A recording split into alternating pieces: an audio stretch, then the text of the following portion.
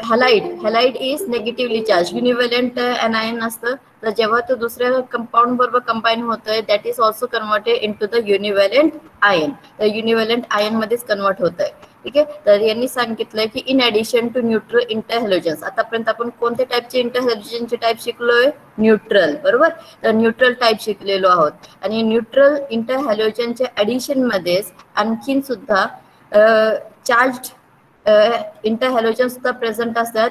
They may be एनायन्स और कॅटायन्स. तर त्याला आपण एनायन्स आणि कॅटायन्स म्हणतो. पॉलीहॅलोजन एनायन्स अँड कॅटायन्स म्हणलं जातं. ठीक आहे. तर त्याच्यामध्ये आपण हे शिकलो होतो की पॉलीहॅलोजन एनायन अँड कॅटायनचे हे टाइप्स होते.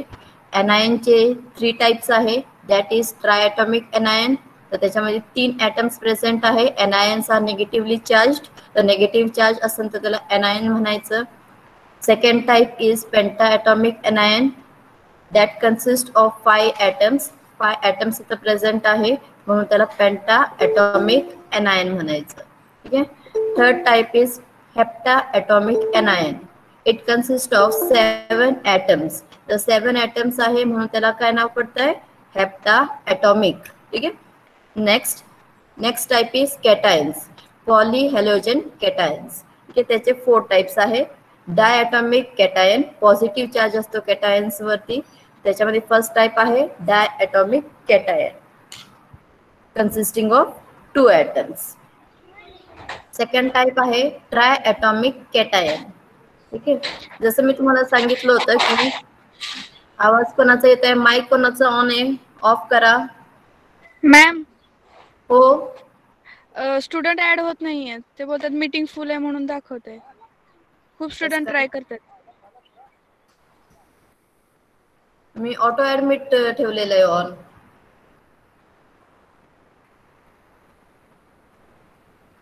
परत एकदा त्यांना ऍडमिट करायला सांगा, नाही तर कोणती लिंक शेअर करा.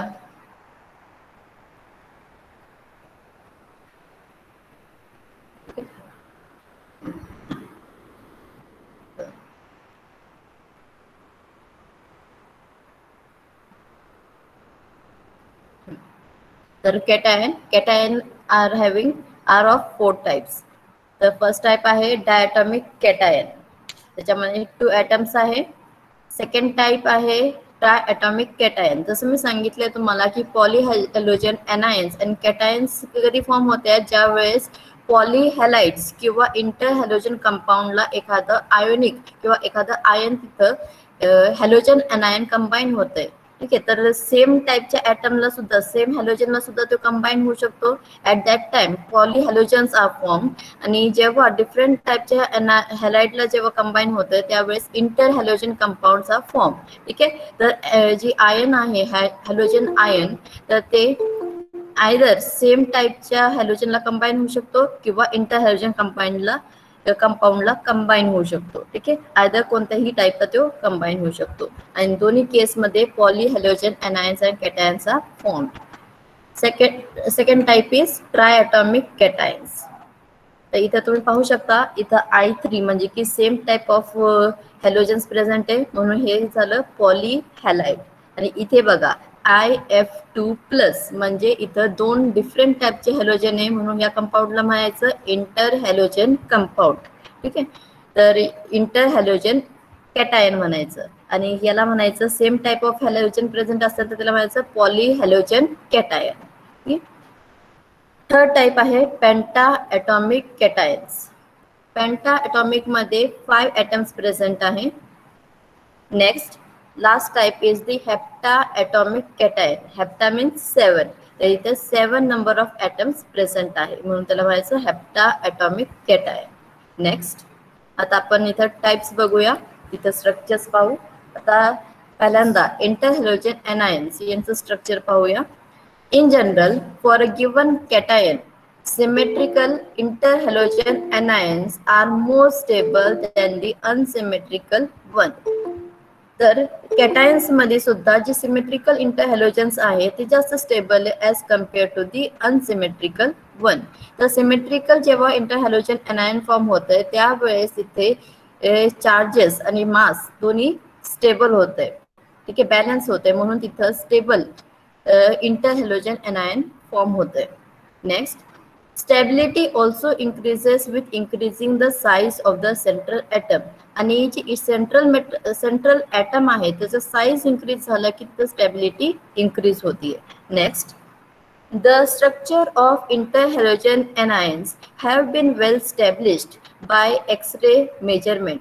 तर X-ray मेजरमेंटनी सुद्धा आपण इंटरहॅलोजन अनायन्सचं स्ट्रक्चर स्टडी करू शकतो. याचा अर्थ असं होतोय की इंटरहॅलोजन अनायन्स फॉर्म द स्टेबल कंपाऊंड. ठीक आहे, स्टेबल कंपाऊंड बनवतात म्हणून आपण एक्सरे टेक्निकनी सुद्धा त्यांचं स्ट्रक्चर तिथं स्टडी करू शकतो. आता इन डिटेल आपण ट्रायॲटॉमिक आणि पेंटाॲटॉमिक अनायन यांचं स्ट्रक्चर डिस्कस करूया. First, the structure of triatomic interhalogen anion. तर त्याच्यामध्ये यांनी एक्झाम्पल घेतलंय ICl2 मायनस. हे एनायन घेतलेलं आहे, ट्रायॲटॉमिक एनायन घेतलेलं आहे. तर याचं स्ट्रक्चर याच्यावरून आपण ट्रायॲटॉमिक इंटरहॅलोजन अनायनचं स्ट्रक्चर इथं प्रिडिक्ट करूया. ठीक आहे, इथे ICl2 मायनस हे एनायन घेतलेलं आहे. तर त्याच्यामध्ये सेंट्रल मेटल आयन काय आहे? काय आहे? आय की Cl? Which is the central metal ion? कोणता असणार आहे ICl2 मध्ये? Central item. हो बरोबर, आय मायनस असणार आहे. ठीक आहे, फक्त आयन असणार आहे तर आय मायनस असणार आहे. ठीक आहे, तर आयचं सांगा बरं. ग्राउंड स्टेट इलेक्ट्रॉनिक कॉन्फिगरेशन काय असतं आयोडीनचं? NS2NP5. NS2NP5 म्हणजे किती इलेक्ट्रॉन प्रेझेंट आहे? 7. आय मायनस असेल तर त्याचं इलेक्ट्रॉनिक कॉन्फिगरेशन काय असणार? I minus. मायनसचा अर्थ काय होतो? एक इलेक्ट्रॉन वाढलाय की कमी झालाय?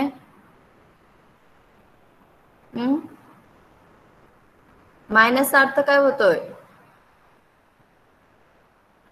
मायनस साइन कशासाठी लावतोय आपण? इलेक्ट्रॉनसाठी. एक इलेक्ट्रॉन ऍड झालेला आहे याचा अर्थ होतोय. तर आता किती असणार आहे electronic configuration? Ground state electronic configuration किती असणार आयोडीनचं? 6 असणार. हो, NS2NP6 असणार आहे, म्हणजे 6 इलेक्ट्रॉन प्रेझेंट असणार आहे पी ऑर्बिटल मध्ये. ठीक आहे, आता पुढच्या ह्याच्यामध्ये मी तुम्हाला दाखवते कसं हायब्रिडायझेशन होतंय. तर ICl2 minus anion involves the sp3d hybridisation. तर त्याचं sp3d हायब्रिडायझेशन होतंय. बरोबर, तर इथं तुम्ही प्रिडिक्ट करू शकता का की कसं होणार आहे हायब्रिडायझेशन? इथं त्याच्या NP6 मध्ये किती इलेक्ट्रॉन प्रेझेंट आहे? 6. आपल्याला किती अनपेड इलेक्ट्रॉन लागतात? इथं किती ॲटम्स प्रेझेंट आहे? 2. म्हणजे किती अनपेड इलेक्ट्रॉन लागणार आहे? 2 लागणार आहे. तर किती, तर कसं आपल्याला तिथं एक्सायटेशन करावं लागणार आहे?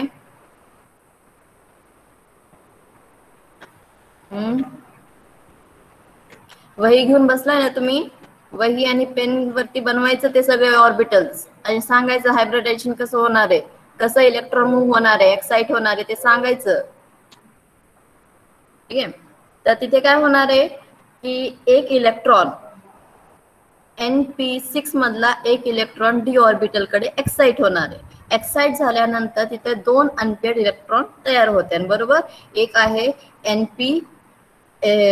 पी मधला एक ऑर्बिटल असणारे अनपेड आणि एक डी ऑर्बिटल मधला अनपेड इलेक्ट्रॉन तयार होणार आहे. तर हे जे 2 अनपेड इलेक्ट्रॉन तयार झालेले त्याच्या बरोबर हे क्लोरीनचे 2 ॲटम तिथं ओव्हरलॅप होते. ठीक आहे, तर क्लोरीनचे सुद्धा जे 2 ऑर्बिटल आहे ते R also half filled orbital. ते हाफ फिल्ड ऑर्बिटल आहे. तर त्याच्यामध्ये तर त्याचे 2p ऑर्बिटल्स हे हाफ फिल्ड असणार आहे. तर जेव्हा हे क्लोरीन याचे हाफ फिल्ड ऑर्बिटल ओव्हरलॅप करतात आयोडीनचे ऑर्बिटल बरोबर, तर त्यावेळेस तिथे sp3d हायब्रिडायझेशन तयार होत आहे. ठीक आहे, तर पण आज तुम्हाला जसं माहिती आहे की sp3 हायब्रिडायझेशन साठी किती साइट्स ऑक्युपाइड आहे? जॉमेट्री कोणती तयार होती sp3 मध्ये? sp3d. हायब्रिडायझेशन साठी जॉमेट्री कोणती आहे? कोणती जॉमेट्री आहे sp3d हायब्रिडायझेशन साठी? Trigonal bye pyramidal. ट्रायगोनल. बरोबर, ट्रायगोनल बाय पिरामिडल. तर किती साइट्स तिथे ऑक्युपाय झाले पाहिजे? 5. बरोबर, पण इथे किती ॲटम प्रेझेंट आहे आपल्याकडे? 2. तर म्हणजे 3 साईड कशा राहतात, वेकेंट राहणार आहे. तर वेकेंट राहतात तिथं त्या साईड कोण ऑक्युपाय करणार आहे, लोन पेअर ऑफ इलेक्ट्रॉन. तर लोन पेअर ऑफ इलेक्ट्रॉन हे 3 साईड ऑक्युपाय करतात आणि 2 साईड जी आहे that R occupied by the bond pair of electron. तर बॉन्ड पेअर ऑफ इलेक्ट्रॉन ते 2 साईड ऑक्युपाय करतात. तर अशा प्रकारे हे अरेंज करतात की तिथं मिनिमम रिपल्शन झालं पाहिजे. बॉन्ड पेअर आणि लोन पेअर मध्ये मिनिमम रिपल्शन झालं पाहिजे. जेवढं कमीत कमी रिपल्शन होणार आहे तेवढं तिथं स्टेबल कंपाऊंड आपल्याला मिळणार आहे. तर त्यामुळे जे ट्रायगोनल शेप मध्ये तिथं 3 बॉन्ड पेअर तिथं अरेंज होतात आणि ऍक्सियल डायरेक्शन मध्ये 2 बॉन्ड पेअर तिथं अरेंज होतात. ठीक आहे. तर त्यामुळे त्यांच्यामध्ये मिनिमम आपल्याला bond pair lone pair repulsion पाहायला भेटते. तर जसं आपण इथं प्रेडिक्ट केलं होतं की सुरुवातीला ग्राउंड स्टेट मध्ये इथं 3p6 असणारे इलेक्ट्रॉन. तर फर्स्ट एक्साइटेशन झाल्यानंतर इथला एक इलेक्ट्रॉन हे डी ऑर्बिटल कडे एक्साइट झालेले आहे. एक्साइट झाल्यामुळे तिथं 2 अनपेड इलेक्ट्रॉन तयार झालेत. तर ह्या 2 अनपेड इलेक्ट्रॉन बरोबर 2 क्लोरीन ऍटम ओव्हरलॅप करणार आहे. आणि तुम्ही इथं मोजू शकता एक S, 3p आणि एक D. तर अशा प्रकारे sp3d हायब्रिडायझेशन इथं तयार झालेलं आहे. तर जसं आपण प्रिडिक्ट केलं होतं sp3d हायब्रिडायझेशनची जॉमेट्री कशी असते, ट्रायगोनल बायपिरामिडल. पण आपल्याकडे फक्त 2च ऍटम्स प्रेझेंट आहे म्हणून तिथं आपल्याला स्ट्रक्चर दिसणारे लिनियर स्ट्रक्चर दिसणारे and geometry is trigonal bipyramidal. ठीक आहे. तर सेम असं स्ट्रक्चर आपल्याला प्रत्येक ट्राय ॲटॉमिक एनायन साठी बघायला भेटणार आहे. तर for example chlorine fluoride, chlorine F2- याच्यासाठी सुद्धा आपल्याला लिनियर जॉमेट्रीज पाहायला भेटणार आहे. ठीक आहे. नेक्स्ट टाईपचं एनायन आहे पेंटा ॲटॉमिक इंटर हॅलोजन एनायन. ठीक आहे. तर याच्यामध्ये तुम्ही पाहू शकता एक आयोडीन ॲटम आहे आणि 4 क्लोरीन ॲटम्स आहे. तर अगेन सेम तसंच इथे central item is of iodine minus. तर आयोडीन मायनस हे सेंट्रल ॲटम आहे. तर सेम तसंच त्याच्या एक्साइटेड स्टेट मध्ये आयोडीन मध्ये किती इलेक्ट्रॉन प्रेझेंट असणार आहे, NS2Np6 प्रेझेंट असणार आहे. ठीक आहे. तर इथे तुम्ही मागच्या याच्यामध्ये पाहिलेलं आहे की जेव्हा फर्स्ट एक्साइटेशन होते त्यावेळेस 2 अनपेड इलेक्ट्रॉन तयार होतात. पण आपल्याला इथं किती पाहिजे, 4. बरोबर. इथं 4 ॲटम्स प्रेझेंट आहे म्हणून आपल्याला सेकंड एक्साइटेशन सुद्धा करावं लागणार आहे. जेव्हा आपण सेकंड एक्साइटेशन करतोय तेव्हा आणखीन एक इलेक्ट्रॉन p ऑर्बिटल म्हणून d ऑर्बिटल कडे शिफ्ट होत आहे. तर अशा प्रकारे आपल्याकडे 4 अनपेड इलेक्ट्रॉन तयार होतात. आता हे 4 अनपेड इलेक्ट्रॉन बरोबर हे 4 क्लोरीन ॲटम ओव्हरलॅप करतात. ओव्हरलॅप केल्यामुळे तिथं कोणतं टाईपचं हायब्रिडायझेशन तयार होणार आहे, sp3d2. sp3d2 हायब्रिडायझेशन तिथं तयार होते. sp3d2 हायब्रिडायझेशनची जॉमेट्री कोणती आहे सांगा बरं. ऑक्टाहेड्रल. ऑक्टाहेड्रल. ऑक्टाहेड्रल मध्ये किती साईट ऑक्युपाय केले जातात, ऑक्टाहेड्रल मध्ये 6. बरोबर. तर 6 साईट ऑक्युपाय केले जातात. पण आपल्याकडे किती ॲटम्स प्रेझेंट इथं, 4. तर 2 साईट वेकेंट राहिले. तर 2 साईट कोण ऑक्युपाय करणार आहे, लोन पेअर ऑफ इलेक्ट्रॉन तिथं ऑक्युपाय करणार आहे. बरोबर. तर अगेन लोन पेअर आणि बॉन्ड पेअर अशा प्रकारे अलाइन होत आहेत की तिथं minimum lone pair bond pair repulsion झालं पाहिजे. ठीक आहे. तर इथं नेक्स्ट स्लाइड मध्ये पाहू शकता तुम्ही.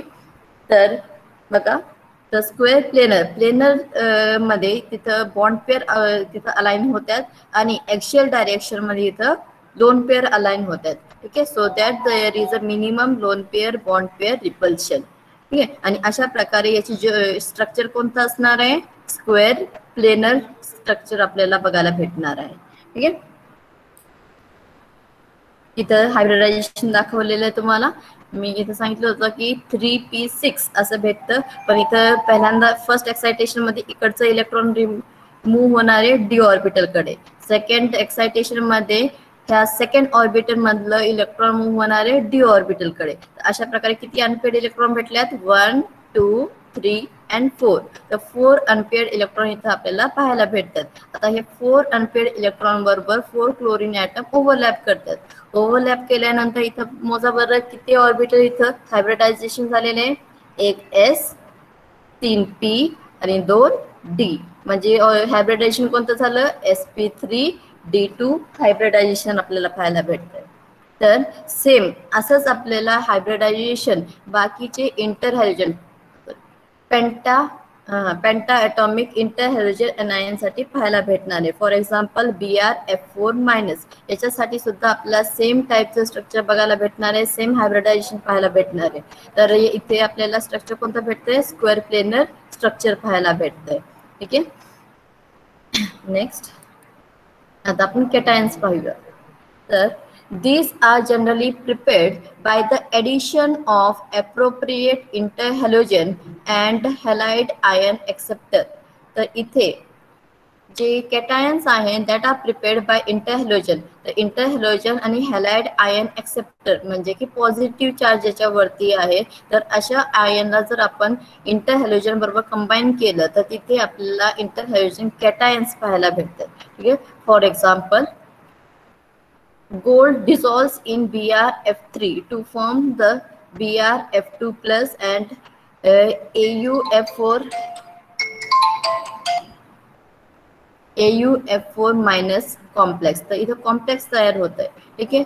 कधीही जी कॅटायन्स आहे तर ते इंडिव्हिज्युअली असं फॉर्म होत नाही, कारण ते अनस्टेबल असतं. तर नेहमी कॅटायन जे आहे ते कॉम्प्लेक्स फॉर्म मध्ये तिथं तयार होत आहे. इथे सेकंड एक्झाम्पल आपण घेतलेलं आहे, ClF3 combines with AsCl3 to form the chlorine F2 plus and AsF4-. तर हे कॉम्प्लेक्स तिथं तयार होत आहे. सेम असंच आणखीन एक एक्झाम्पल घेतलेलं आहे. ICl2 plus is prepared by mixing stoichiometric amount of I2Cl2 and SbCl5, which forms ICl2 plus SbCl6-. तर असं कॉम्प्लेक्स बनवत आहे. ठीक आहे.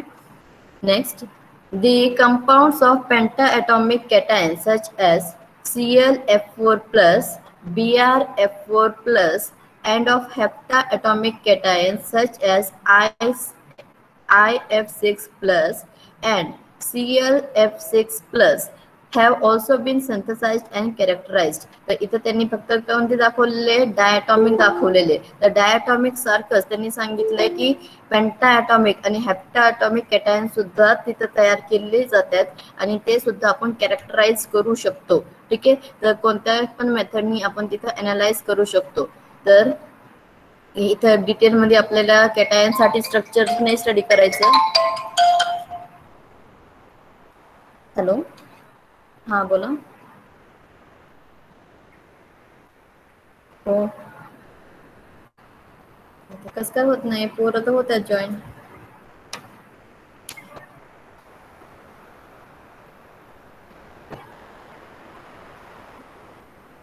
आणि लिंक शेअर केली आहे का मग?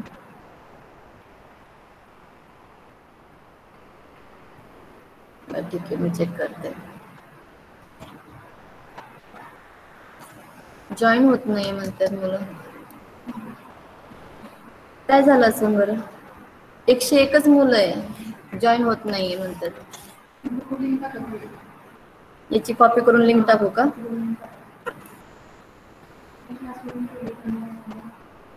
तर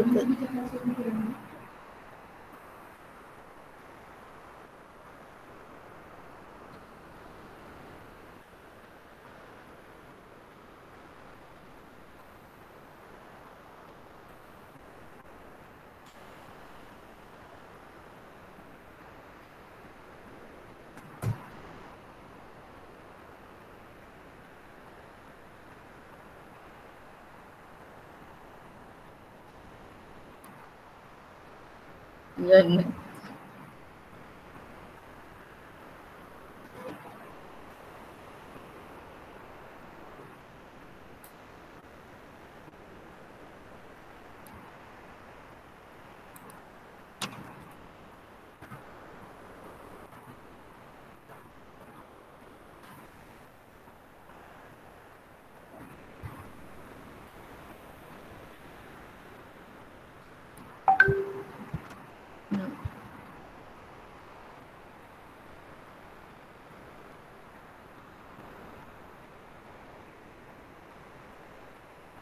आता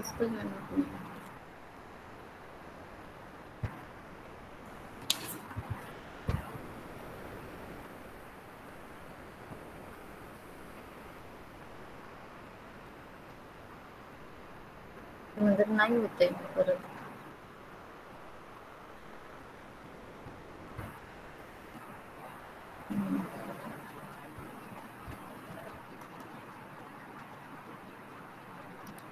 काय करावं बरं? होत नाही मॅडम तरी सुद्धा. हो सर सांगा ना काय करावं. 100 पोरं आहे ते मग हे करतात सारखं.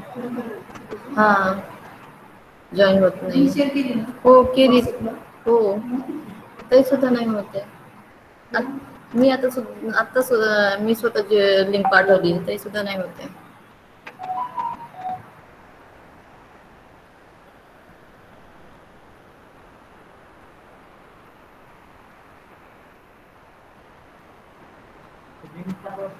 पाठवली मी लिंक.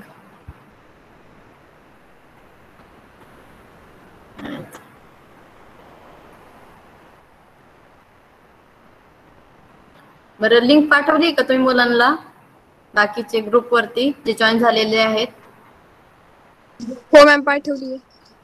मी पण पाठवली पण कसं काय जॉईन होत नाही माहित नाही मुलं.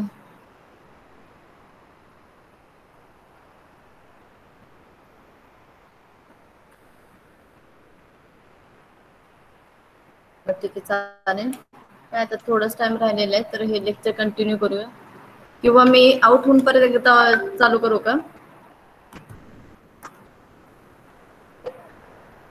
हो का मेरी मग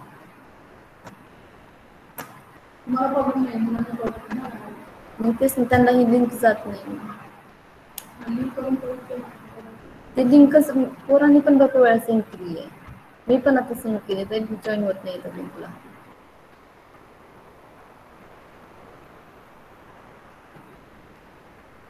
बरं तुमच्यापैकी कोणतरी आउट होऊन परत बघा बरं की तुम्हाला जॉईन होता येते का. मॅडम एकदा ऍडमिट केलेलं असलं की परत जॉईन होतं मनाने. फक्त त्या बाकीच्या सगळ्यांचं पहिल्यांदाच झालं नाही ऍडमिट. बरं ठीक आहे असं करते की मीच थोड्यासाठी व्हायला लागलेत ना. ठीक आहे मीच आहे ना इथं मीटिंग लिव्ह करते आणि परत जॉईन होते. तुम्ही तिथंच राहा मीटिंग मध्येच. ठीक आहे. हो.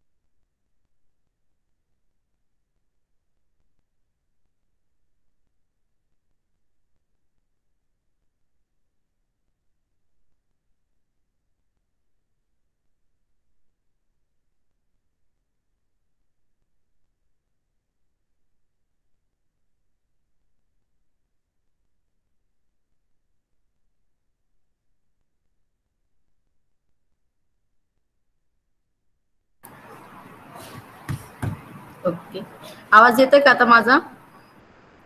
तर तुमचे डिव्हिजन्स होणार होते हे मी तुम्हाला सांगितलं होतं. एखाद्या वेळेस डिव्हिजन झाल्या त्याच्यामुळे तुमची जी लिमिट आहे ते फक्त 100 स्टुडंटचीच लिमिट त्यांनी इथं केलेली आहे. तर मी पाहते की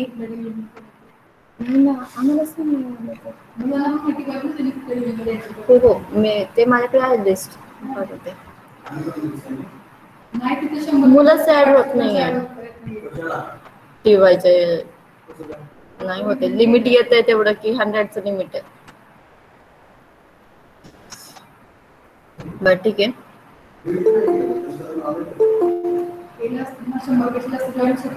हो,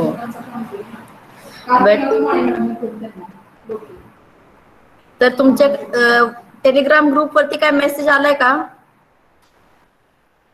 नाही आला काय मॅडम? तुमचे डिव्हिजन झालेत असं काय मेसेज आलाय का? नाही आला. आणि बरं ठीक आहे, चालेल. तर मी जाऊन चेक करते की नेमकं काय प्रॉब्लेम झालाय. पण 100चं लिमिट झालेलं आहे क्लासला, तर 100 पेक्षा जास्त जण ऍड होत नाहीये तिथे. आणि मी डिव्हिजन झालेले आहेत तुमचे 2 डिव्हिजन ए आणि बी डिव्हिजन बनवले आहेत. तर मी लिस्ट तुम्हाला ग्रुप वरती सेंड करते. तर त्या अकॉर्डिंगली जर डिव्हिजन झाले असतील तर तुम्ही डिव्हिजन वाईजच तिथे जॉईन व्हायचंय गुगल मीटला. ठीक आहे, ए आणि बी 2 डिव्हिजन झालेले, तर ते मी तुम्हाला लिस्ट पाठवेन. आता मी थोड्या वेळात जाऊन चेक करते नेमकं काय झालेलं आहे प्रॉब्लेम. तर आजच्या लेक्चरला तर 100 मुलं जेवढे जॉईन आहेत तेवढेच फक्त मी लेक्चर कंटिन्यू करते. काही प्रॉब्लेम असेल तर मग आपण ते पुढच्या लेक्चरमध्ये सॉल्व्ह करू. ठीक आहे.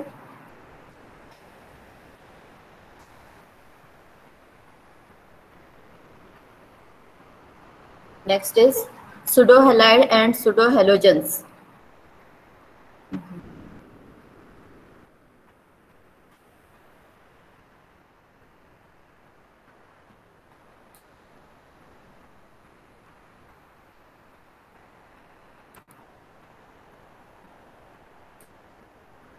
Next is pseudo halides and pseudo halogen. दिसते का स्क्रीन?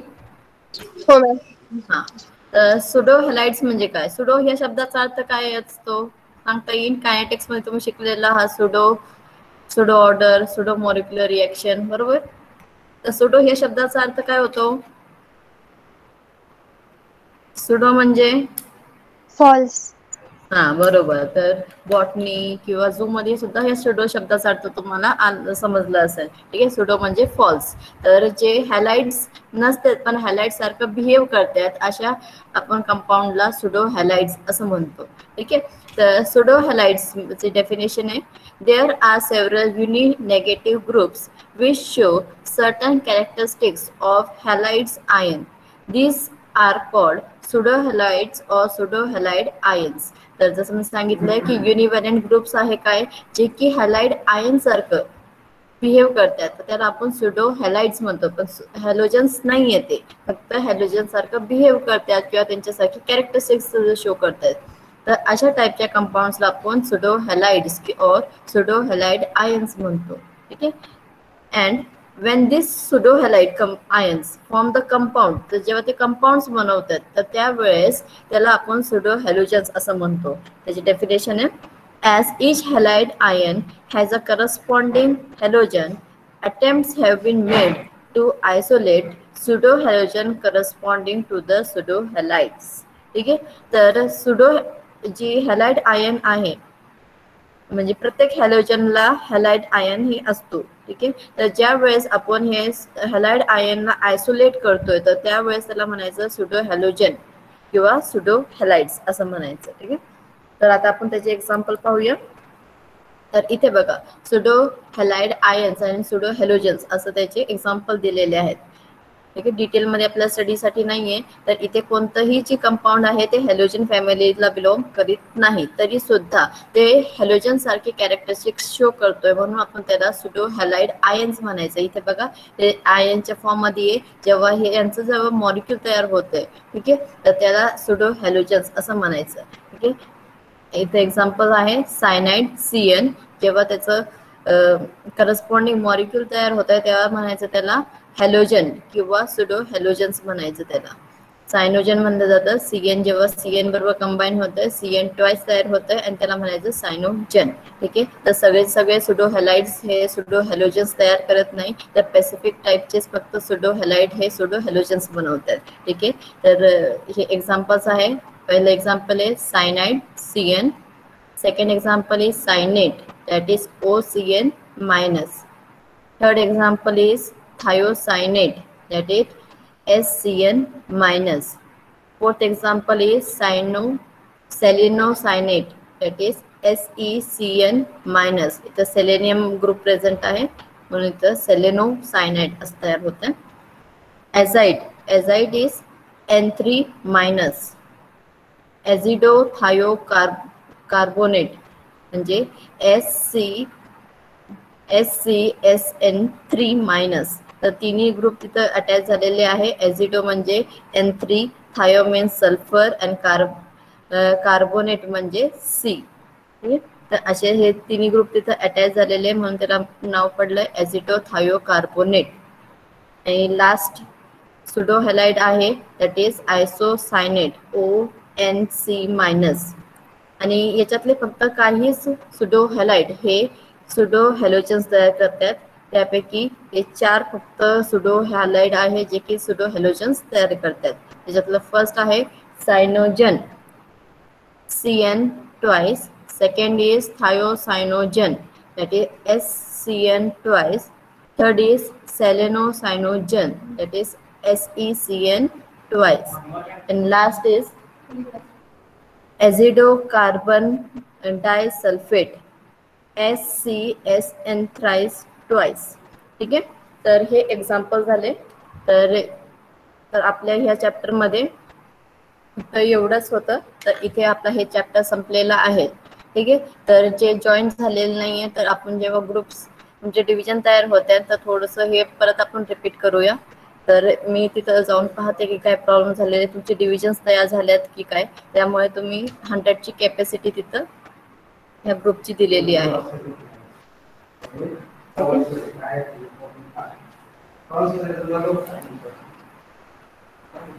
ठीक आहे. तर ज्यांचा प्रॉब्लेम झालेला आहे मी चेक करते काय ऍक्च्युली प्रॉब्लेम झालेला आहे. पण आजच्या आज तुम्ही टॅलेंट बॅच आणि प्रोग्रेसिव्ह बॅच तर याचे 2 व्हॉट्सअप ग्रुप तयार करायचे आणि मला त्याच्यामध्ये ऍड करा. ठीक आहे. तर त्यांच्यासाठी जी फर्दर नोटीस आहे तर मी त्याच्यामध्ये तुम्हाला त्या नोटीस त्या रिस्पेक्टिव्ह ग्रुपला पाठवेन. ठीक आहे. चालेल. काय डाऊट आहे का आणखीन काही? काय डाऊट आहे का मुलांना? नाही मॅम. ओके ठीक आहे. झालाय का टॅलेंट बॅचचा ग्रुप? Very good. ठीक आहे. चालेल. तर मला सुद्धा ऍड करा त्याच्यामध्ये टॅलेंट बॅच आणि प्रोग्रेसिव्ह बॅच मध्ये मला सुद्धा ऍड करून घ्या.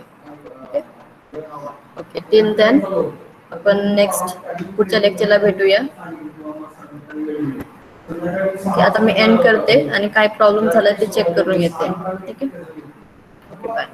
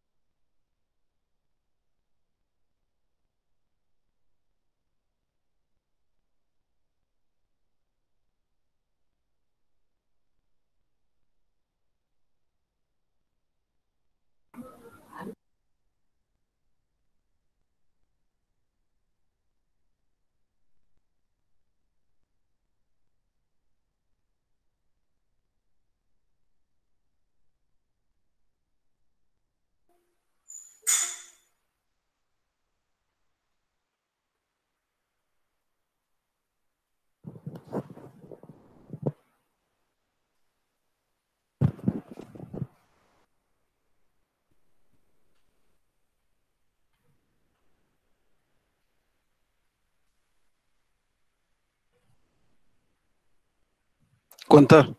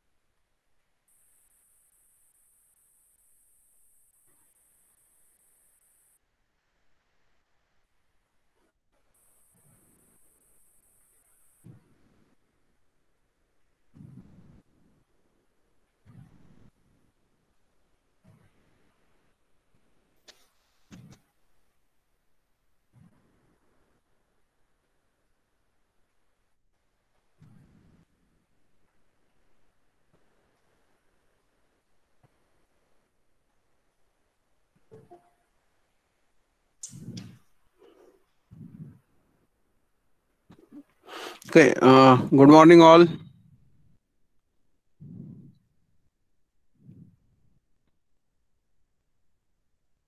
Why students are very less? Good morning, sir. Okay, Good good afternoon. afternoon. Okay. So why students are very less? Just 96?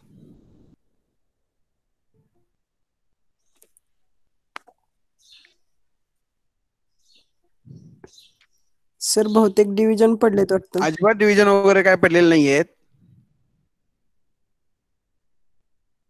Division madam म्हणत होत्या नलगे मॅडम. डिव्हिजन साठी जे काही रोल कॉल आलेले आहेत आमच्याकडे त्याच्या 2 PDF तयार करून ठेवलेल्या आहेत. परंतु तिकडनं जर आम्हाला तशा लिंक आल्या तरच ते आम्ही सोडणार पुढे. त्यामुळे जी मुलं आहेत त्यांनी आता जॉईन करून घ्या, कारण म्हणजे प्रॉब्लेम काय तो पाहावं लागेल. 100च होत आहेत का 100च्या पुढं जात आहे किंवा कशामुळे ते आज 10 तारीख आहे, मग 9 तारखेपर्यंत त्यांचं काही वेगळं स्ट्रॅटेजी होती का गुगल मीटची, हा एक बघावं लागेल. दुसरं, त्यामुळे बाकीची जे मुलं आहेत त्यांना जॉईन करायला सांगा. आवाज येतोय क्लिअर? हो सर. ओके, बाकीच्या मुलांना जॉईन करायला सांगा. पाहूयात काय झालंय ते, म्हणजे समजेल आपल्याला त्याच्या पुढे का जॉईन होत नाहीत मुलं.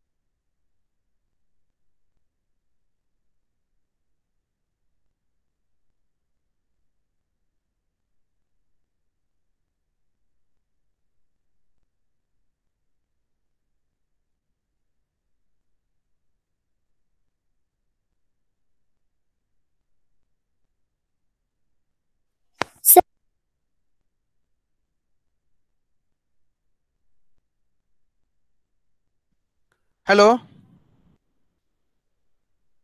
मॅडम, भेटले का? ते फोन उचले ना ते. हा, माळे मॅडमला विचार बरं, आता तिकडे गेल्यात. 100 येत आहेत इथे, पुढं होत नाही. फक्त माळे मॅडमला विचारा, त्यांचं SY लेक्चर झालं असेल मगाशी, तिकडे पलीकडे गेल्यात FY लेक्चरला, आपल्या पलीकडच्या लॅबमध्ये. तर तिथं त्यांना विचारा की SY ला किती जॉईन झाली होती, कारण SY ची संख्यावरनं कळेल ना आपल्याला.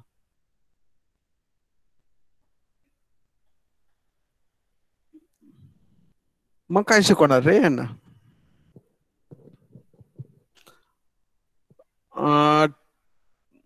just we have to check whether the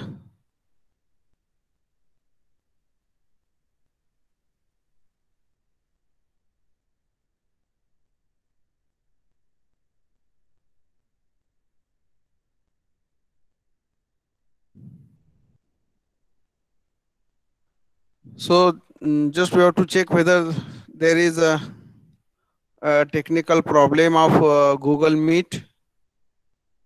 I think that should be a problem. Otherwise,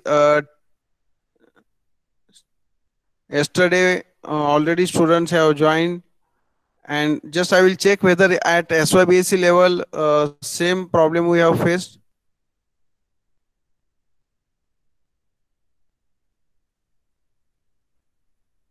Otherwise, we have to start the lecture, and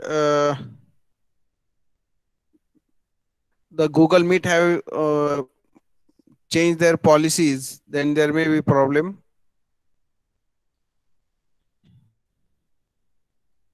And then we will start our regular lecture. Just I will wait for 1 minute. कोणत्या वर्गाला? SY 11वीचं lecture आता join संपलं की timing? SYBSC विचारलं ना? बापरे.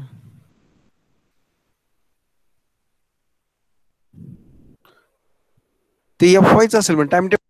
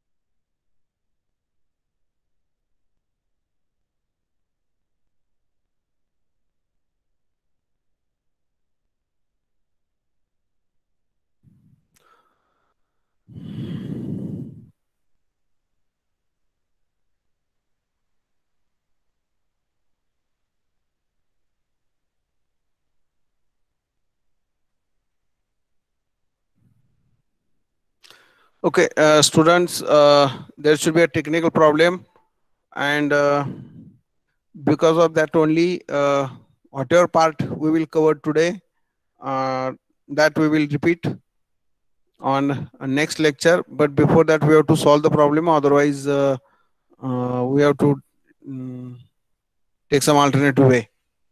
So on last lecture,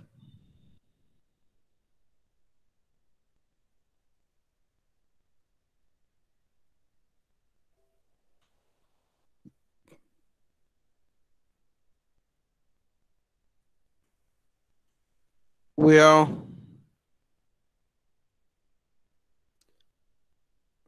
seen some important part of NMR spectroscopy, in which we have focused on shielding and de-shielding, then chemical shift, that is the position of proton in NMR spectrum with respect to the TMS. Also, we have observed what is meant by TMS, what are the characteristic properties of TMS, that is tetramethylsilane. And then we have observed how the chemical shift value is determined. And then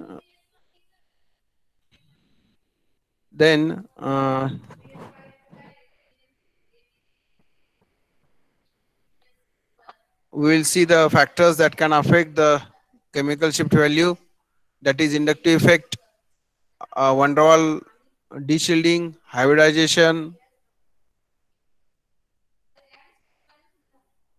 and then we have start the anisotropic effect. So the de-shielding effect on the proton which are attached to the carbon-carbon double bond is higher than in account with the inductive effect. and aldehydic as well as aromatic protons are much more de-shielded as compared to the aliphatic protons. Here the carbon-carbon triple bond shields the acetylene hydrogen, and that signals are lower frequency, that is smaller delta value, while the carbon-carbon double bond which is present in olefinic, that is vinylic hydrogen, and shifts their signal to the higher frequency, that is towards left hand side, that is towards downfield, and that having a larger delta value as compared to the acetylenic proton as well as alkane proton. So in that we have already seen this example, that is magnetic anisotropic effect of carbon-carbon double bond and triple bond. So that is influence of applied magnetic field. So here we have observed that the orientation of olefinic protons, actually there is a sidewise overlapping of p orbitals which are perpendicular to the applied magnetic field, and these protons, because of that overlapping, they are in the de-shielded region, and that increase the paramagnetic shielding effect, and on that basis we have observed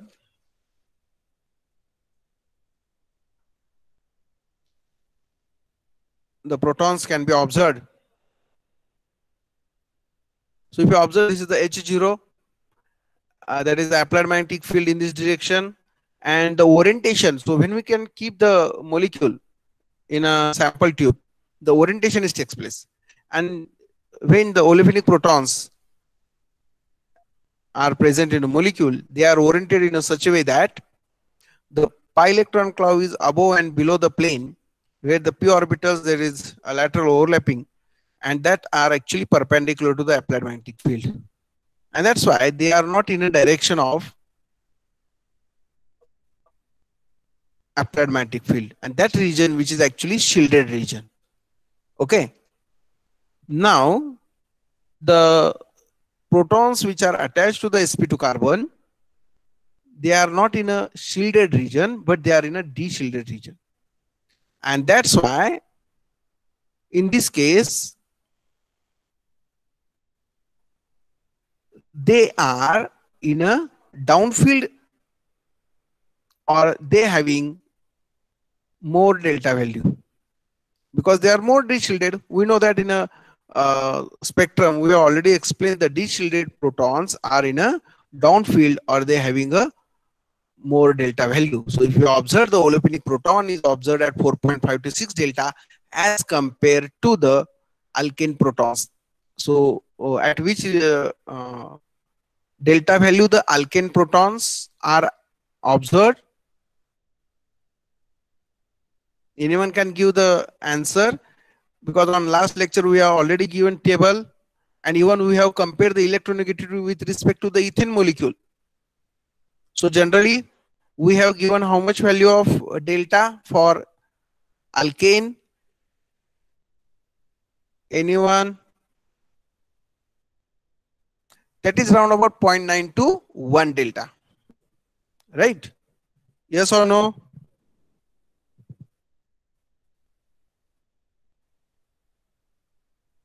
Yes or no?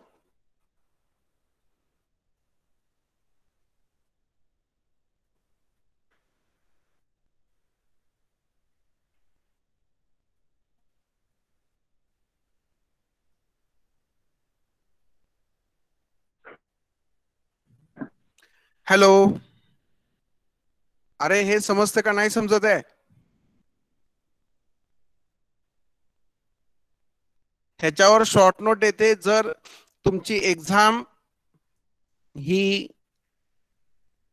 Physical मोड मध्ये झाली तर short note अनआयसोट्रॉपिक effect वर हमखास येते. त्या ठिकाणी तुम्हाला ह्या दोन्ही डायग्राम काढणं गरजेचं आहे, आणि म्हणून या ठिकाणी मी विचारतो, एक्सप्लेनेशन थोडंच आहे परंतु डायग्राम आणि त्याचं थोडक्यात एक्सप्लेनेशन एक 2 ते 3 ओळीमधलं हे तुम्हाला देणं गरजेचं आहे. समजलंय का? Yes or no?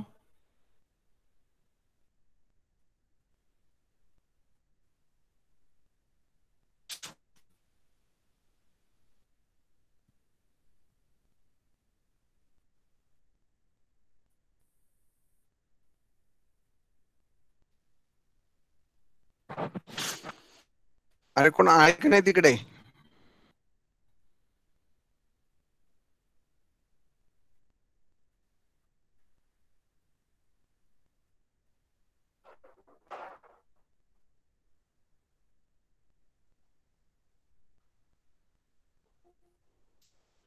बोला.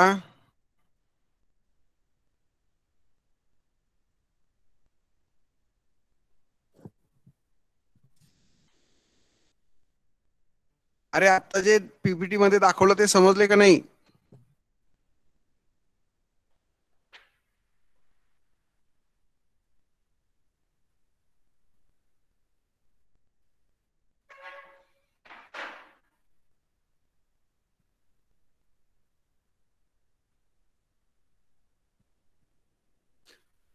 ओके, आवाज येतोय का माझा?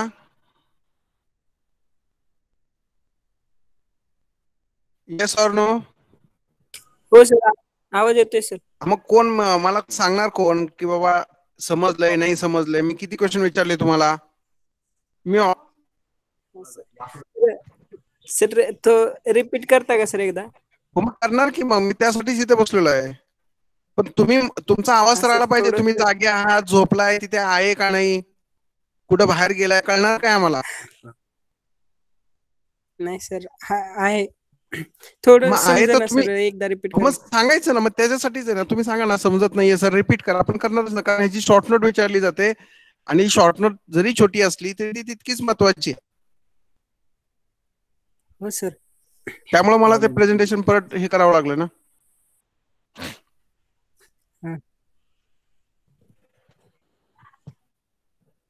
डबल विंडोचं कसं करतात? डबल विंडो आधी शेअर करूयात की, इथे शेअर करावं लागतं ना आधी. नाही ते करूया की, कारण त्यांचा आवाजच येईना म्हटल्यानंतर मला ते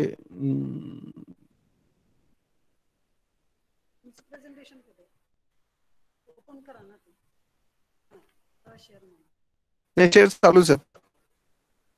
दिसते का प्रेझेंटेशन?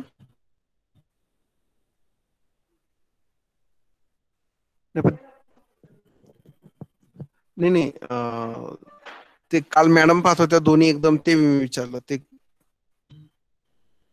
हा सर, दिसते आता PPT. Okay.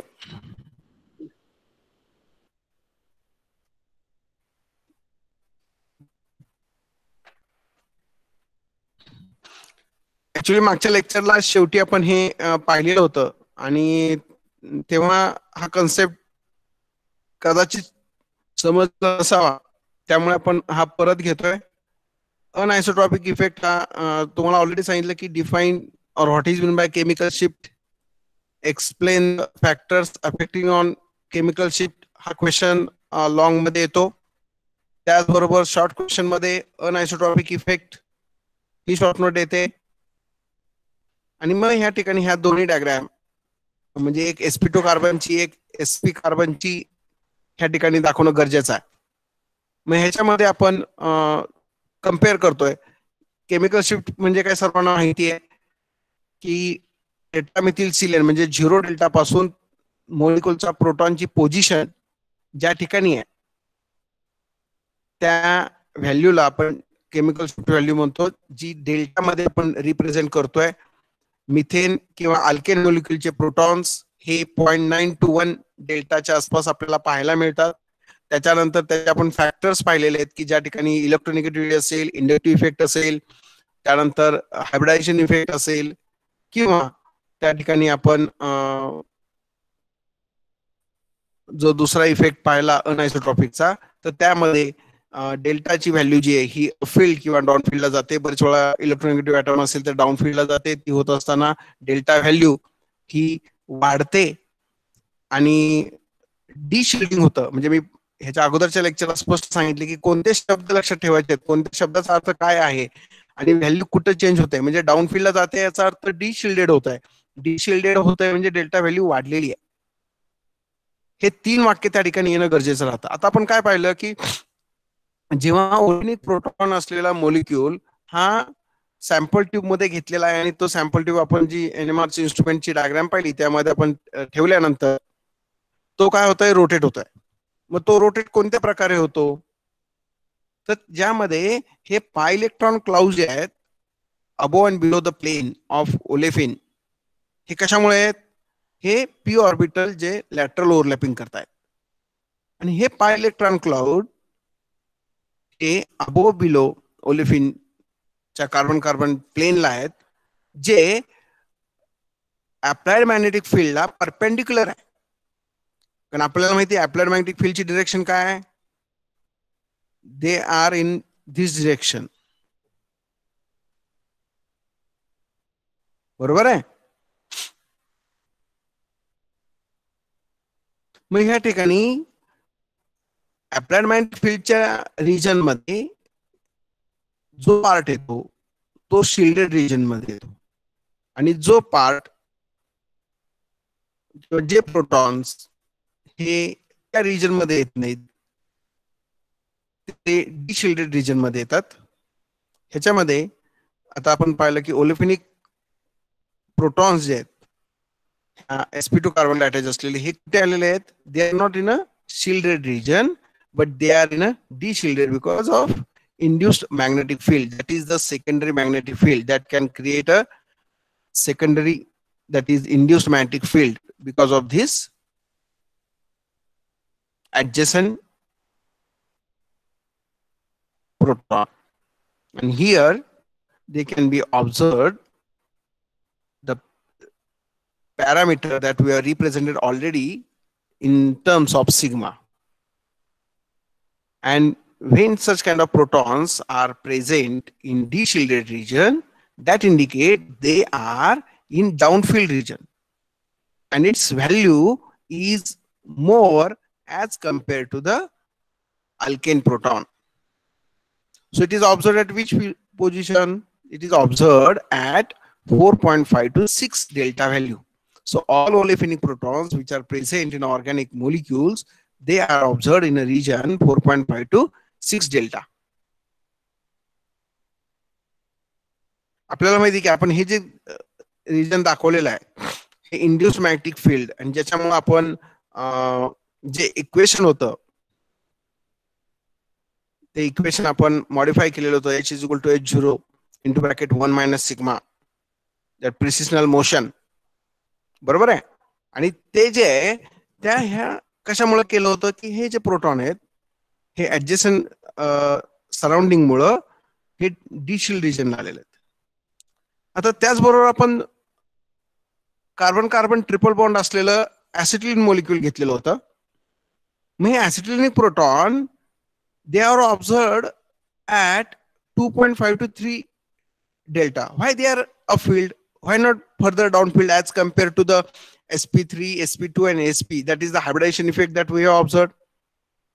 In this case, the orientation of acetylenic proton or acetylenic molecule is takes place in a such a way that they are in a direction of applied magnetic field H0. Here, now this is the pi electron cloud which is actually perpendicular, but the orientation of carbon carbon triple bond, that is in a axis, in that case they can be diamagnetic, and diamagnetic protons are in a shielded region, while paramagnetic protons which are observed in sp2 hybridization because of their region is deshielded, they are paramagnetic deshielded, while this proton is in a direction of applied magnetic field H0 and that's why they are shielded. And if they are shielded, they require more energy, so the delta value is less and they are observed in a upfield region. And that's why the acetylene protons are observed in upfield region, or they are in shielded region, or their delta value is lower than corresponding olefinic proton. म्हणजे ह्या डिशिल्डेड region मध्ये आपण पाहिलं ह्या ठिकाणी कुठेही proton नाहीये. Proton कुठे आलाय? शिल्डेड रिजन मध्ये आलेला आहे. आणि त्यामुळं त्या प्रोटॉन्सची व्हॅल्यू ही कमी आहे. किती आहे? 2.5 to 3 as compare to corresponding olefinic proton. समजते का? हो सर. हा, okay. Now we will move further.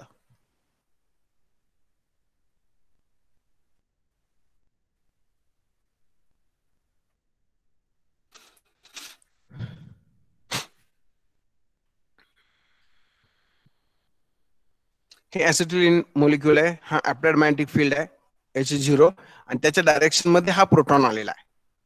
आणि induced electromagnetic field which is against the applied magnetic field, परंतु त्यामध्ये कुठेही प्रोटॉन नाहीये. तिथे जर प्रोटॉन आला असता ऍसिटिलीन मधले तर मग मात्र ते सुद्धा डाऊन फील्डला गेले असते. परंतु ते कशामध्ये येतोय? शिल्डेड रिजन मध्ये येतोय. हे sp2 आहे. त्याचबरोबर आपण अजून एक ओलेफिनिकचं एक्झाम्पल पाहिलं, that is the ring current effect of benzene ring. तर आपल्याला असं ऑब्झर्व दिसतंय या ठिकाणी की डेल्टा व्हॅल्यू जी आहे बेन्झिन प्रोटॉन्सची, आपल्याला माहिती आहे बेन्झिनचा फॉर्म्युला काय? C6H6, ज्याच्यामध्ये 6 प्रोटॉन आहेत. म्हणजे 6 प्रोटॉन जे आहेत ते sp2 कार्बनला अटॅच आहेत. आणि त्यामुळं ह्या ठिकाणी पायइलेक्ट्रॉन क्लाउड अबोव आणि बिलो आहे. आणि लॅटरल ओव्हरलॅपिंग मध्ये हे जे प्रोटॉन्स आलेले आहेत हे प्रोटॉन्स काय आले? डिशिल्डेड रिजन मध्ये आहेत. आणि त्यांच्या पाय कॉन्ज्युगेशन मुळे ते जास्त डिशिल्डेड झालेले आहेत. आणि त्यामुळे त्यांचं डेल्टा व्हॅल्यू ही ओलेफिनिक पेक्षा सुद्धा जास्त डाऊनफील्डला गेलेले आहेत. आणि त्यामुळं आपल्याला ह्या ठिकाणी जो काही इफेक्ट मिळतोय तो पॅरामॅग्नेटिक डिशिल्डेड इफेक्ट मिळतोय. So induced electromagnetic field of the circulating pi electron cloud, which reinforce the applied field at the hydrogen atom, and it requires higher frequency radiation to bring the aromatic hydrogen nuclei into the resonance, and that's why they are in a deshielded region. म्हणजे olefin आणि ह्याच्यामध्ये काय ते पाय कॉन्ज्युगेशन system जास्त आहे, त्यामुळे त्या ठिकाणी काय झालेलं आहे ते जास्त डाऊनफील्ड ला गेलेत as compare to olefin. ओलेफिनचे proton किती ठिकाणी येतात? व्हॅल्यू कोणत्या ठिकाणी येते? त्याची 4.5 to 6. आणि बेन्झिनची कुठे येते? 7, म्हणजे 7.25. आपण स्टँडर्ड एकच व्हॅल्यू दिली आहे 6 प्रोटॉनसाठी, परंतु जनरली त्याची व्हॅल्यू ही 6.9 to 8.4 पर्यंत जाते. म्हणजे ती व्हेरी आहे.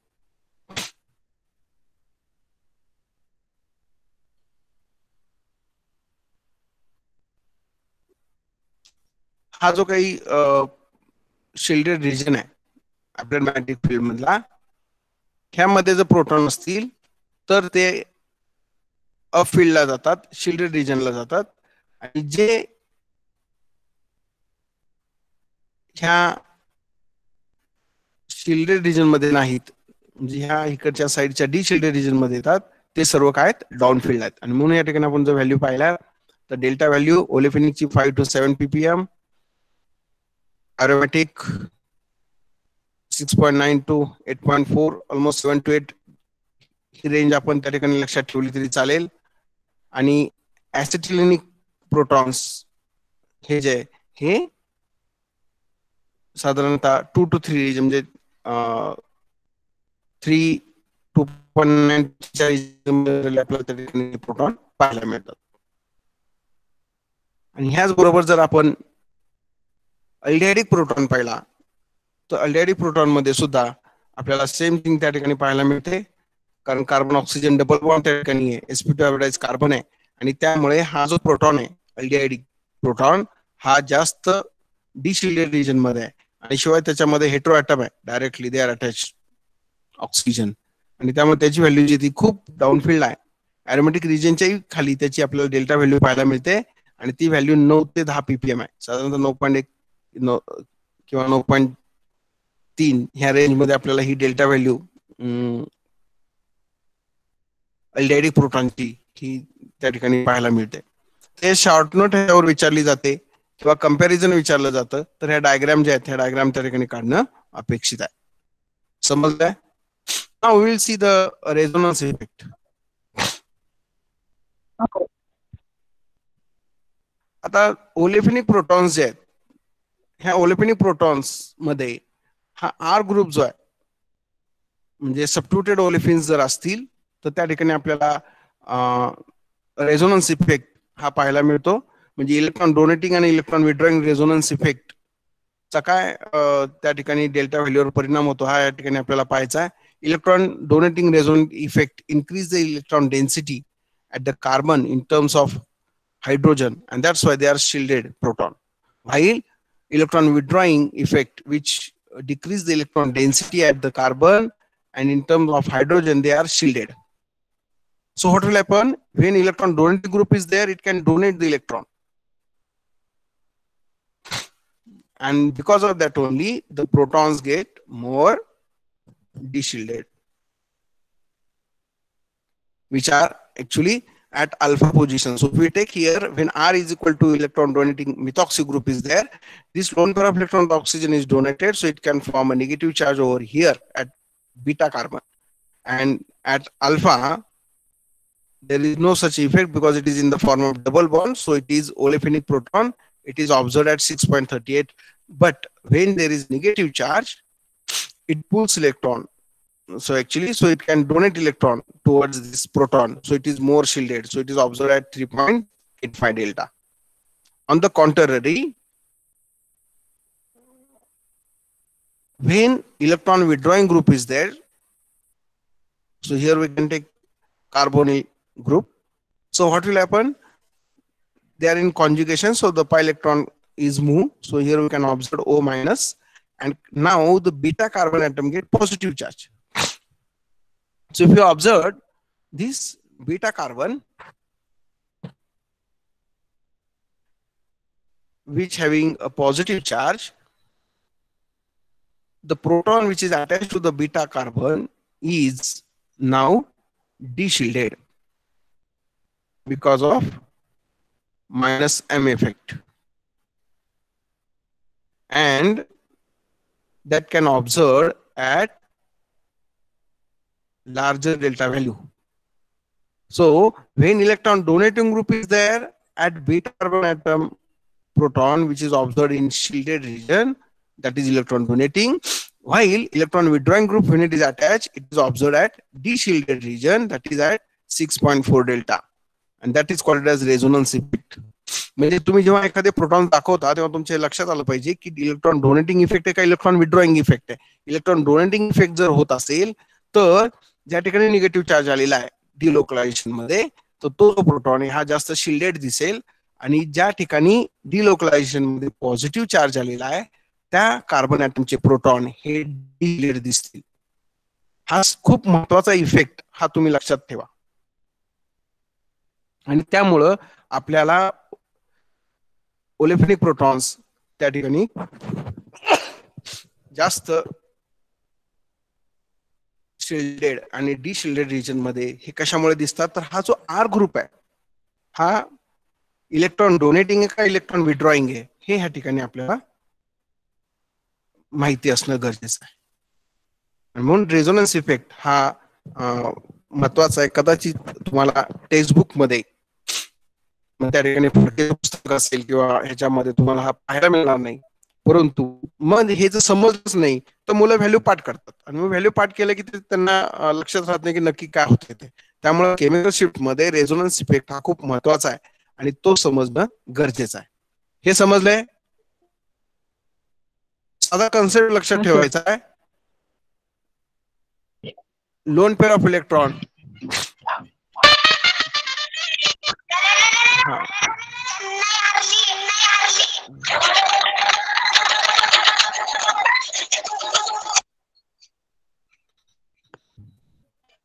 इथून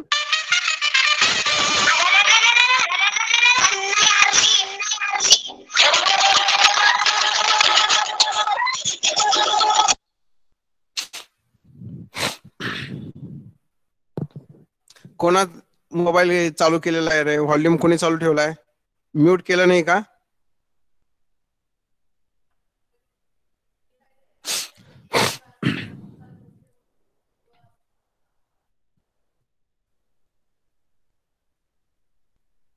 मला वाटतं या ठिकाणी जर कोण मुद्दामून करत असेल तर ते पाहावं लागेल.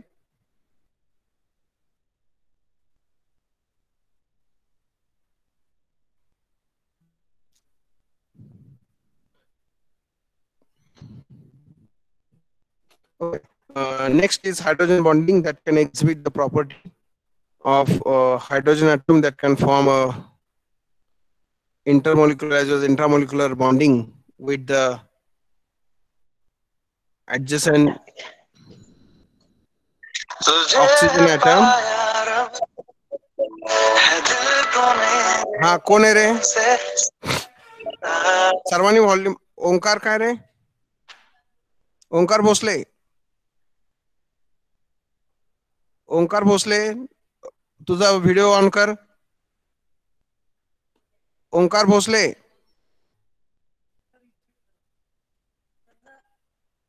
हॅलो, बघा हा जो कोण आहे ओंकार भोसले, तुला याच्या पुढे क्लासरूम मध्ये एंट्री नाही, तर इथनं त्याला हे करा, डिलीट करा आणि त्याला एंट्री बंद करा,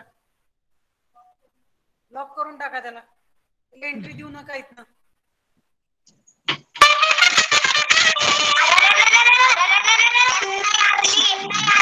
पुढे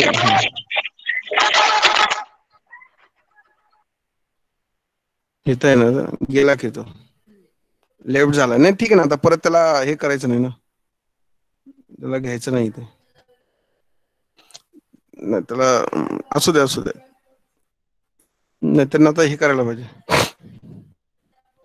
पण मला वाटतं कदाचित तुम्हाला हे जे काही शिकवायचं चाललेलं आहे ऑनलाईन, हे खूप सोपं वाटत असावं आणि त्यामुळं कदाचित असे काही महाभाग आहेत त्यांचा आता परत आपण पुढच्या लेक्चरला त्यांची व्यवस्था करूयात काय करायची ती. म्हणजे जर तुम्हाला खरंच गरज नसेल तर या ठिकाणी नाही हे केलं तर चालेल. बरीच संख्या अशी आहे की ज्यांना ऍडमिशन केमिस्ट्रीला मिळत नाहीये आणि ज्यांना मिळालंय त्यांना जर ते घ्यायचं नसेल तर ऍडमिशन कॅन्सल करता येतील.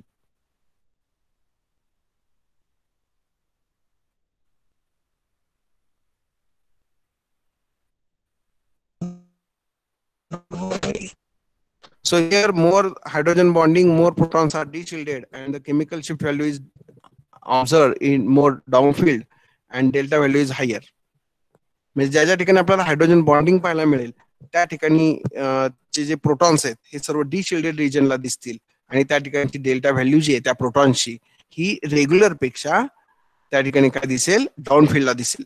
हा इफेक्ट लक्षात घ्या, कारण बरेच वेळा काय होतं की हायड्रोजन बॉन्डिंग आपल्याला त्या ठिकाणी पाहायला मिळतं, मग तो इंटरमोलिक्युलर असेल इंट्रामोलिक्युलर असेल, मग तो रेग्युलर त्याच प्रोटॉनची व्हॅल्यू जी जिथे येते त्याच्यापेक्षा ती थोडीशी डाऊनफिल्डला गेलेली असते. तर हे दोन इफेक्ट जे आहेत, हायड्रोजन बॉन्डिंग असेल आणि रेझोनन्स इफेक्ट, हे दोन्ही इफेक्ट तुम्ही लक्षात ठेवणं गरजेचं आहे. Now we will move towards next point, that is the solvent which is used in the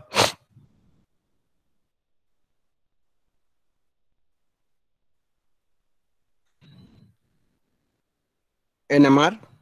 So commonly used solvent that we already explained in the instrumentation part, that is CdCl3, that is deuterated chloroform, and that having a trace of proton or some moisture. If it is absorbed, the proton value is observed at 7.25 delta.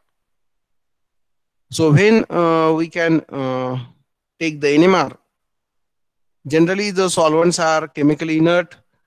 They should not contain proton on NMR spectrum, but there is possibility that if there is any kind of moisture is there, when we can use the solvent to dissolve the sample, so there is possibility that some moisture is incorporated, and because of that only a traces amount of a very small peak is observed. But if the moisture is more, then a large peak is observed, and that disturb our actually aromatic region. And that's why you must know that at which position actually the solvent, if it is there, that having proton, because all are deuterated, so there is no possibility to form the protons signal on NMR spectrum. But if traces amount is there, then we can observe the signal of particular solvent at 7.25 delta for CdCl3. Then if you use dichloromethane deuterated, then it is observed at 5.35. If you use DMSO-D6, then it is observed at 2.5 and its moisture is observed at 1.5. So that two peaks are observed for DMSO-D6. So these are commonly used solvents for organic compounds. There are so many examples are there, but at TYBSc level, only you have to remember these two solvents that are commonly used. Also acetone D6 is used, which is observed at 2.05 delta. So these are the NMR signal of solvents which are used, because we know that by using which solvent we have dissolved our compound. And that's why if such kind of peak are observed, then we have to subtract that number of protons from our calculated one. So it is very easy to find out the exact number of protons which are present in NMR spectrum. Now, the second most part of NMR spectrum is integration.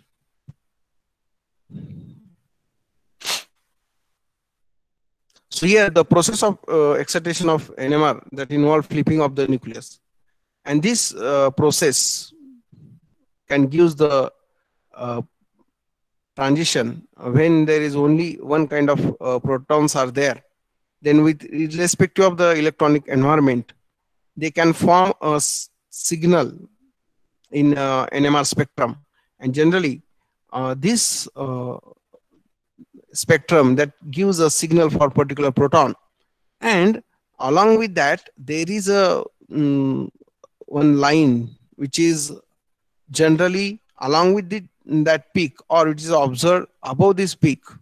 That is the area under the curve, we can call it as. Generally this line is observed over the NMR peak, or in some cases it is observed along with the or on the NMR peak. So that indicate the how many number of protons are present for that particular signal. That is the integration. So here, integrating the different NMR, we have to observe that relative to the chemically distinguished environment of adjacent protons, they can be observed at different delta value. So here, integration can give the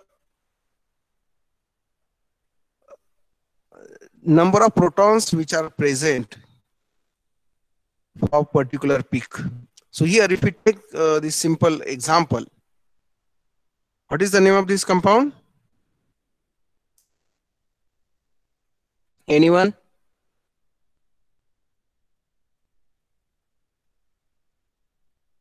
कोण नाव सांगते या कंपाऊंडचं?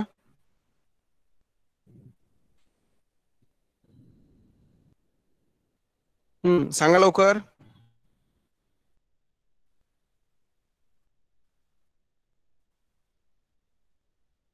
बोला लवकर, तुम्ही लवकर बोललं पाहिजे, नाही तर मग मला पुढे जायला लगेच. 2-बुटानोन किंवा इथिल मिथिल कीटोन, बरोबर आहे का?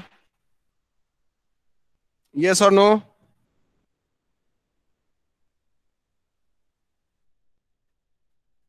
Yes sir. मग आता मला एक सांगा, ह्याच्यामध्ये किती टाईपचे प्रोटॉन्स आपल्याला इक्विव्हॅलंट प्रोटॉन्स आहेत? किती सेट्स मिळतील? इक्विव्हॅलंट प्रोटॉन सेट आपल्याला किती मिळतील? 1 2 3 4. बर, अजून 4 कोण म्हणाला? बर, अजून काय मिळेल का? 4च मिळतील का त्यापेक्षा कमी मिळेल, जास्त मिळेल? बोला लवकर, तुम्ही जेवढं बोलाल तेवढं तुम्हाला समजणार आहे. सर 2. 2. बर, 2 एक उत्तर आलेलं आहे, 4 एक आलेलं आहे. अजून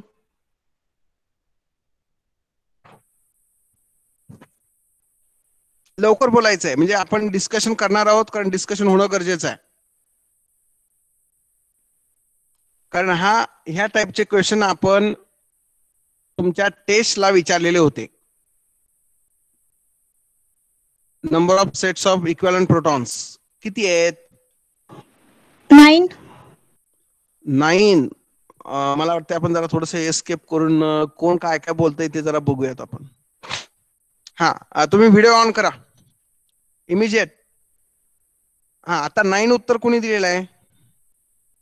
काही नाही, बरोबर असू चूक असू, कारण इंटरॅक्शन झाल्याशिवाय समजणार नाही. कारण वर्गामध्ये इतकं चांगलं इंटरॅक्शन होतं ह्या टॉपिकला, परंतु अनफॉर्च्युनेटली ह्या सिच्युएशन मध्ये आपल्याला ऑनलाईन मोड मध्ये लेक्चर घ्यायचं आहे आणि घ्यावं लागतंय, आणि हे असताना आपल्याला समजणं गरजेचं आहे. हा, बोला. कुणी कुणी उत्तर आता दिलीत की नाही, त्यांनी त्यांचा व्हिडिओ जो तो ऑन करा. चुकीचं का बरोबर आपण ते नंतर बघू.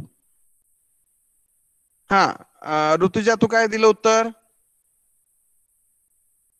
आवाज तुझा ते हे कर, अनम्यूट कर मोबाईल मधून. व्हॉल्यूम 4 दिलं. बर, सोमनाथ तू किती दिलंस? 2. अजून कुणी दिलंय? हा, अजून कुणी दिलं? लगेच सांगा रे, काय त्यात काय हे नाहीये ना, बरोबर का चूक आपण ते पाहणारच आहोत. कारण हा क्वेश्चन मी तेव्हाही सांगितले शिकवत असताना, equivalent proton non equivalent proton हा क्वेश्चन तुम्हाला सेटनेट पर्यंत येतो. म्हणजे MSc एंट्रन्स असेल, तुमची इव्हन MPSC च्या परीक्षेला सुद्धा हा क्वेश्चन त्यामध्ये येतोय. बोला, 9 कुणी दिलेलं आहे उत्तर? अरे त्यात म्हणजे बरोबर का चूक ते आपण पाहूयात. कुणी दिले 9? बर, ठीक आहे, ते बहुतेक सांगत नाहीयेत, काय हरकत नाही.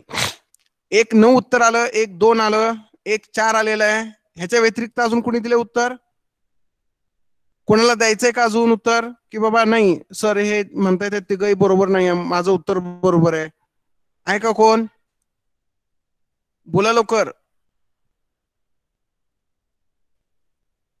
लवकर, जास्त वेळ नाही घालवते, कारण आपल्याकडे वेळ नाही. एक तर मुलं 100च आहेत, ती पण कमी झालेली आहेत, आणि जे जॉईन होतात त्यांना 3. ओके, दीप्ती धनवडेने उत्तर दिले पहा. दीप्ती धनवडेने 3 उत्तर दिलेलं आहे. मग हे 3 उत्तर कशामुळे आहे? तर ह्या ठिकाणी तुम्ही जर पाहिलं,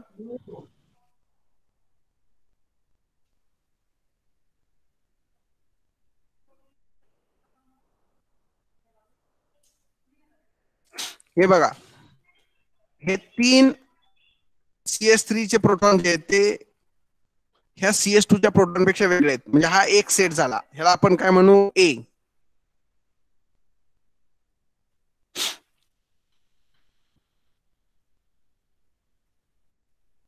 म्हणजे हा जो आला तो काय आला? A आला. त्यानंतर हे जे CS2 आहेत, हा एक सेट आहे, तो वेगळा आहे, कारण त्याच्या शेजारचं एन्व्हायरमेंट वेगळं आहे. एका बाजूला कार्बोनिल आहे, एका बाजूला मिथाईल आहे. त्यामुळे हा आला सेकंड सेट ऑफ प्रोटॉन्स, त्याला आपण काय म्हणलं? B. हा तिसरा प्रोटॉन आहे मिथिल, हा सुद्धा काय आहे? मिथिलच आहे. हा A पण मिथिलच आहे, पण दोघांचं एन्व्हायरमेंट वेगळं आहे. इथे कार्बोनिल आहे, म्हणून त्याला आपण काय म्हटलं? C म्हटलं. म्हणजे किती सेट ऑफ प्रोटॉन्स आले त्या ठिकाणी? 3 सेट ऑफ प्रोटॉन्स आहेत. बरोबर आहे, हे आपण ऑलरेडी पाहिलेलं आहे. प्रोटॉन्स इक्विव्हॅलंट आणि नॉन इक्विव्हॅलंट, बरोबर आहे का? हो किंवा नाही? Yes or no? हा सर. हा, म्हणजे आता हे सगळ्यांना समजलंय, कन्सेप्ट क्लिअर झालाय का? कारण ह्या मिथिलीन प्रोटॉनचं एन्व्हायरमेंट वेगळं आहे, ह्या मिथिलीन प्रोटॉनचं एन्व्हायरमेंट वेगळं आहे, मिथिल प्रोटॉनचं सॉरी, आणि ह्या मिथिलीन प्रोटॉन जो आहे CS2 ह्याचं एन्व्हायरमेंट वेगळं आहे. त्यामुळे आपल्याला किती सेट मिळाले? A, B आणि C. आता आपण इंटिग्रेशन काय पाहतोय, की हे जे काही सिग्नल मिळतात स्पेक्ट्रम मध्ये, त्या ठिकाणी एक लाईन ड्रॉ केलेली असते. ही लाईन बरेच वेळा NMRच्या त्या सिग्नलच्या वरती असते, कधी साईडला असते, किंवा त्या NMR वर सुद्धा आलेली असते. म्हणजे आता ही जी दाखवली आहे, ही कधी कधी ह्या ठिकाणी अशी सुद्धा आलेली असते. डिपेंड, म्हणजे ती कशी इंटिग्रेट होऊन येते स्पेक्ट्रम मध्ये. मग ही इंटिग्रेशन किंवा इंटिग्रल लाईन आपल्याला काय सांगतंय, तर त्या सिग्नलला त्या प्रोटॉन ह्याला किती प्रोटॉन्स आहेत, त्या डेल्टा व्हॅल्यूला किती प्रोटॉन्स आहेत ते आपल्याला ह्या ठिकाणी पाहायला मिळत आहे. मग आता या ठिकाणी आपण जर पाहिलं तर तुमच्या लक्षात येईल की हे कसं फाइंड आउट करायचंय. कारण तुम्हाला आता नवीन सिलेबस मध्ये हा पार्ट खूप महत्वाचा आहे. तुमच्या प्रॅक्टिकल मध्ये आपण हे इन्क्लूड केलेलं आहे की तुम्हाला मोलिक्युलर फॉर्म्युला दिलेला आहे, हा स्पेक्ट्रम दिलेला आहे, आणि त्याच्यामध्ये आपल्याला number of proton find out करायचे, ते कोणत्या पोझिशनला आहे ते फाइंड आउट करायचे. म्हणजे ह्या ठिकाणी ह्या सिग्नलच्या इथं सेंटरला जी काय व्हॅल्यू आलेली आहे ही तुम्ही फाइंड आउट करायची, किती आहे ही दिसते समोर, आपण काउंट करायची. ह्या सिग्नलच्या इथे किती आली ती काउंट करायची, ह्या सिग्नलच्या सेंटरला किती आली ती काउंट करायची. म्हणजे इथे सांगता 2.5 आहे, इथं 4 आहे, इथं 3 आहे, म्हणजे 2.3 किंवा 2.35 दरम्यान ही व्हॅल्यू आलेली आहे. ही कितीला आली आहे, 2.15 ला आलेली आहे. ही व्हॅल्यू कितीला आली आहे, ह्या ठिकाणी 0.9 च्या आसपास ही व्हॅल्यू आलेली आहे, 0.93 ला, बरोबर आहे. ही या ठिकाणी दिली बघा 0.93. मग आता ह्या 0.93 डेल्टा व्हॅल्यूला किती प्रोटॉन्स आहेत हे कसं ओळखायचं, तर ही जी काही लाईन दिलेली आहे that is the integral line, ही आपल्याला किती प्रोटॉन आहेत हे सांगतात. मग हे कसं फाइंड आउट करायचं असतं.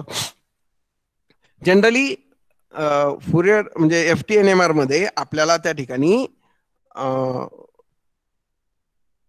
ऑलरेडी डेल्टा व्हॅल्यूच्या खाली नंबर ऑफ प्रोटॉन इंटिग्रेट करून दिलेले असतात, परंतु हे आपल्याला फाइंड आउट करायचे. तर ते कसे फाइंड आउट करायचे, तर ही जी काही हाईट आहे ह्या लेवल पासून ह्या लेवल पर्यंतची ही तुम्ही मोजायची.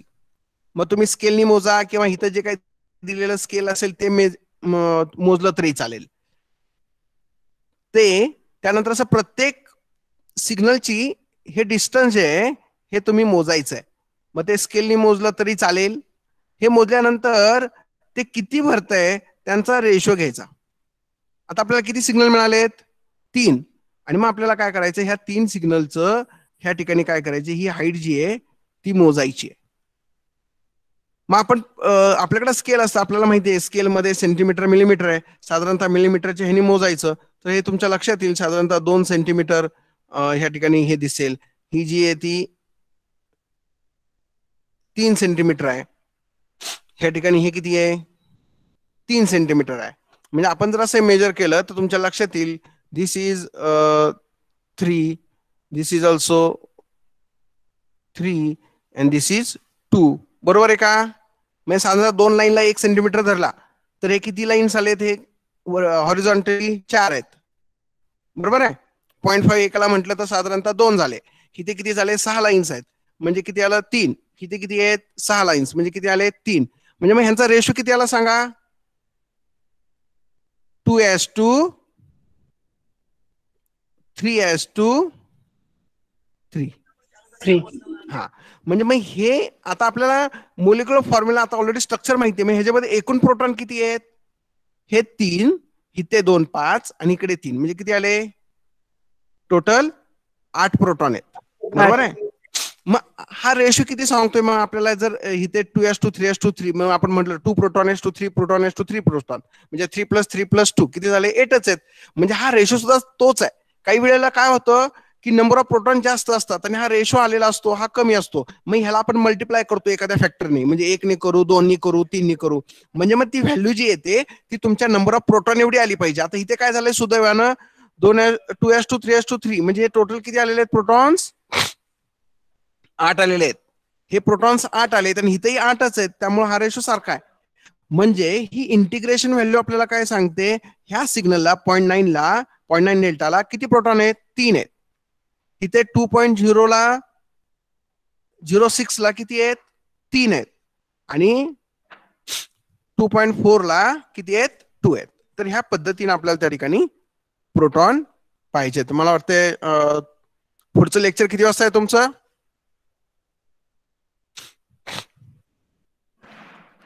3rd लेक्चर होतोय तुमचं ना, हो का नाही. काय? कधी कधीच होतं सर. बर ठीक आहे. तर मला वाटतं आपण या ठिकाणी आता थांबूयात. हे समजलं का? इंटिग्रेशन समजलं का सगळ्यांना? बोला. हा, जरा वेळ लागला तरी चालेल, आपण परत रिपीट करून हे समजणं गरजेचं आहे. जर तुम्हाला हे आत्ता समजलं तर थ्रू आउट जे MSc करणार आहेत त्यांना परत NMR बघावं लागत नाही, हे लक्षात घ्या. FY BSc म्हणजे TY BSc ला तुम्ही कन्सेप्ट क्लिअर करून घ्या. त्यामुळे हे इंटिग्रेशन समजलं तर तुम्हाला अडचण येणार नाही. तर मला वाटतं आपण या ठिकाणी थांबूयात. पुढच्या लेक्चरला ह्यातलं परत पुढचे एक्झाम्पल घेऊयात, कसं फाइंड आउट केलं हे समजलं. एक एक्झाम्पल, ठीक आहे.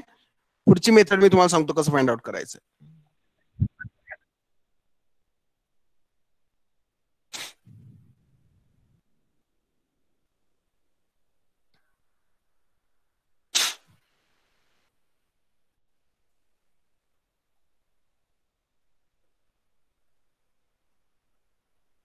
ठीक आहे. तर नेक्स्ट लेक्चरला आपण पाहूयात.